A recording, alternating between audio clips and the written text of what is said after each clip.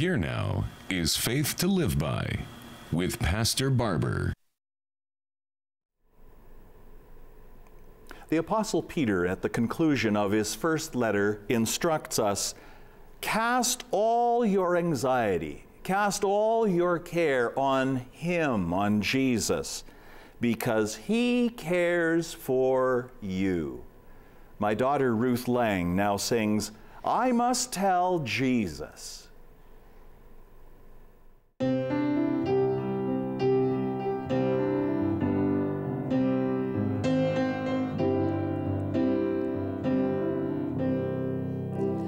I must tell Jesus all of my trials. I cannot bear these burdens alone. In my distress, He kindly will help me. He ever loves and cares for His own. I must tell Jesus, I must tell Jesus, I cannot bear my burdens alone. I must tell Jesus, I must tell Jesus, Jesus can help me, Jesus alone.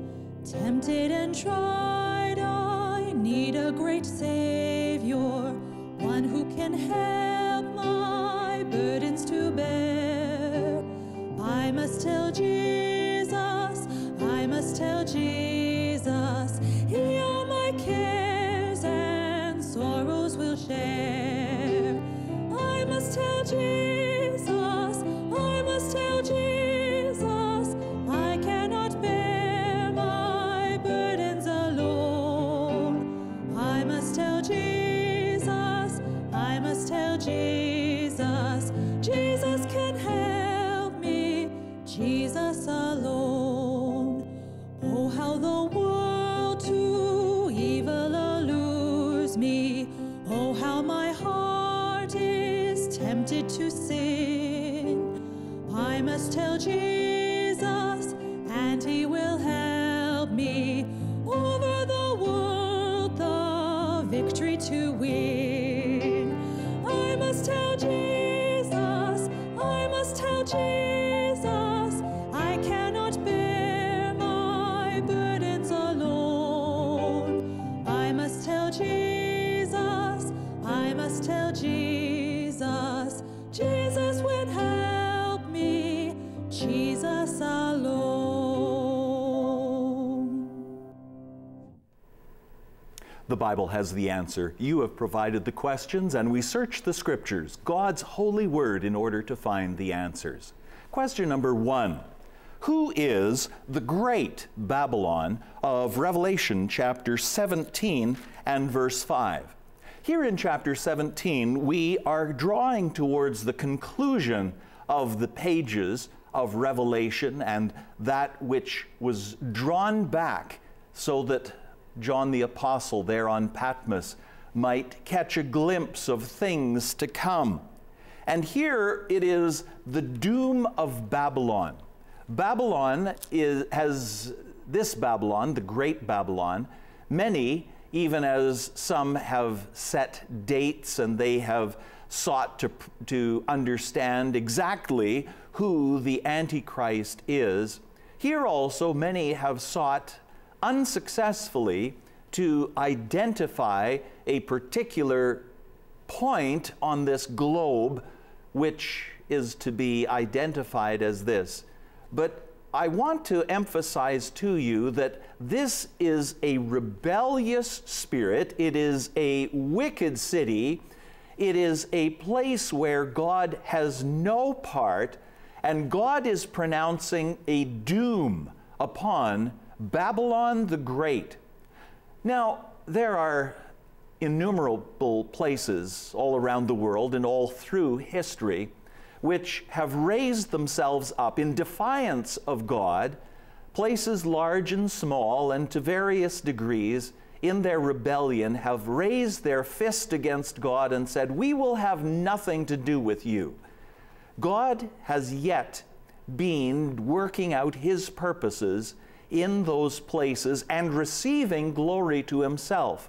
Now, here in the Great Babylon, this preeminent place in human history and at the culmination of time, God is about to receive to himself, even in the most wicked place of all, glory and honor as he takes his throne and as those who have exalted themselves are cast down.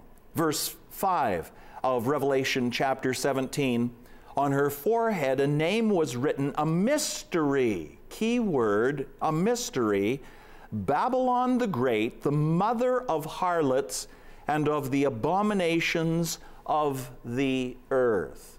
Yet this one would be judged, this one who thought, all of them who thought that they were beyond the judgment of God, that they could somehow collaborate and that they could raise themselves up over against the saints and over against the witness of Jesus. And yet we read, continue to read, don't stop reading early in chapter 17, beginning in verse 14, these will wage war against the Lamb, and the Lamb will overcome them, because he is Lord of lords and King of kings, and those who are with him are the called and chosen and faithful. Question number 2. Are Spy Wednesday or Maundy Thursday mentioned in the Bible? These are terms. The term Maundy Thursday, I've heard that one for a long time. Spy Wednesday is one that just recently I've become acquainted with. These are terms which are not found in the sacred page, yet they have been used in order to identify movements toward the cross during Holy Week. Just as we have Palm Sunday, and the reflection or the remembrance is that those who welcomed Jesus took palm branches and waved them. Palm Sunday is simply a good moniker. It's a good earmark of what we remember. Spy Wednesday, not recorded in the scriptures as that, but it is that time when Judas went to the leadership and made a bargain with them for 30 pieces of silver that he would betray Jesus. And Judas, as an inner spy within the disciples' band, he starts to look for an opportunity whereby he might betray Jesus over into their hands and into their keeping. Maundy Thursday, Maundy coming from the Latin, which means commandment. Here it is when Jesus met with his disciples for the last time just before he would go to the cross, the day before his crucifixion. Jesus there washing his disciples' feet and giving them that new commandment. This new commandment I give you, that you love one another, and impressing that upon them. So the very words or the very names that we have given to these things, not in the sacred page, but yet they are useful in reminding us of those stepping stones toward the cross, toward the passion of our Lord and Savior Jesus Christ, and of him dying for you and for me. And each and every one of them speaks of the grace of God, the loving kindness of God, the mercy of God, the forgiveness of God, the plan of God, which reaches out so generously to each and every one of us. If you have a question for The Bible Has the Answer, please send it to us and we will use it as best as we are able. Our mailing address, Faith to Live By, Box 426, Winnipeg, Manitoba, R3C 2H6. Let me remind you that on our website, the full text of these questions is to be found, and you may go there at any time should you want to read once again what you have just heard. Heidi, Ruth, Matt come singing, Learning to Lean, and that is followed by the full group singing, Let the Peace of Christ Rule in Your Heart.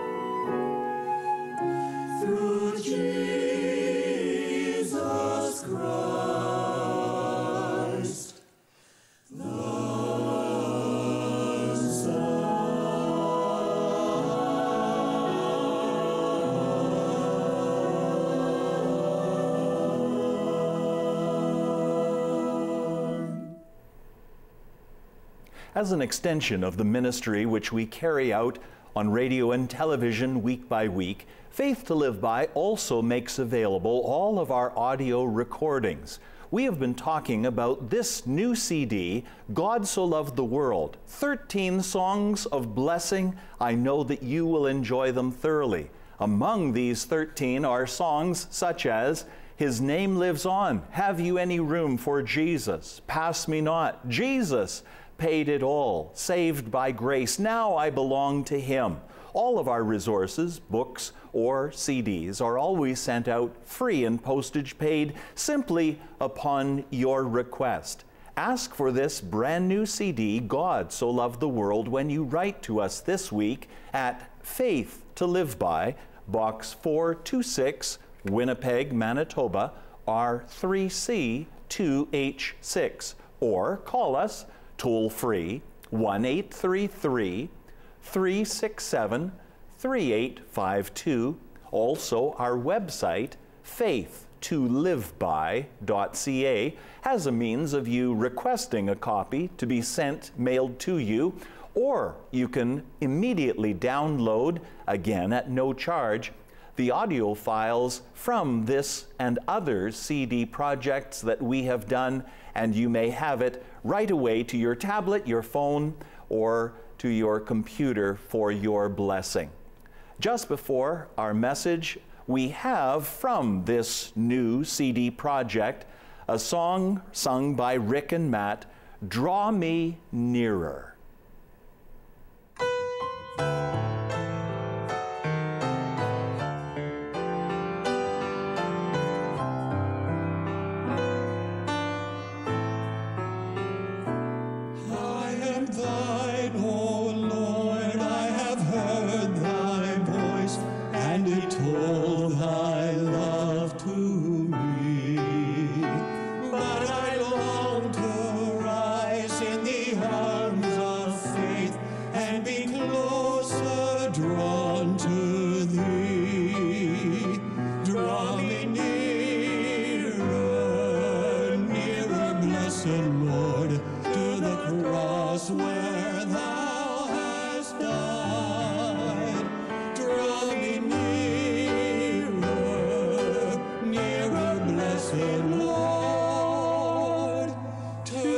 Precious bleeding side, consecrate me now to thy service, Lord, by the power of grace divine.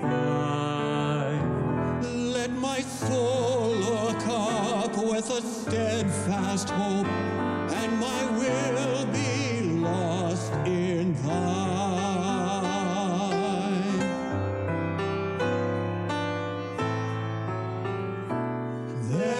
Depths of love that I cannot know till I cross the narrow sea. There are heights of joy that I may not reach till I rest in peace with thee.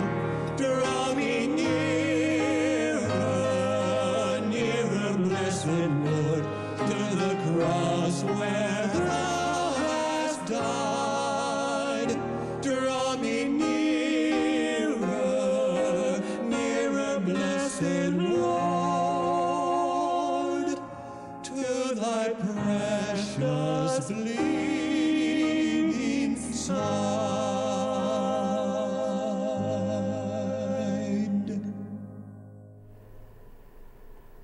All who love their Bibles know well Isaiah chapter 53 and the vision, the clear vision that Isaiah had from 700 years away of the Messiah and what his character would be like and how that he would suffer and the purpose for that suffering. Isaiah chapter 53 and verse 5, he was pierced through for our transgressions. It was not because he had stumbled. It was not because he had fallen into sin. It was not even because he had the taint of sin. He was pure. He was undefiled. He was that Lamb of God that was to be brought to be sacrificed, that spotless, unblemished one. He was pierced through for our transgressions. He was crushed indeed. As we read the accounts of the gospel writers, how that Christ comes to the cross, he was first of all whipped. He was crowned with thorns. He was compelled to bear that heavy cross out to the place of crucifixion. He had the anguish of the world, the sin of the world pressing down upon him. He had endured sleepless nights, sleeplessness.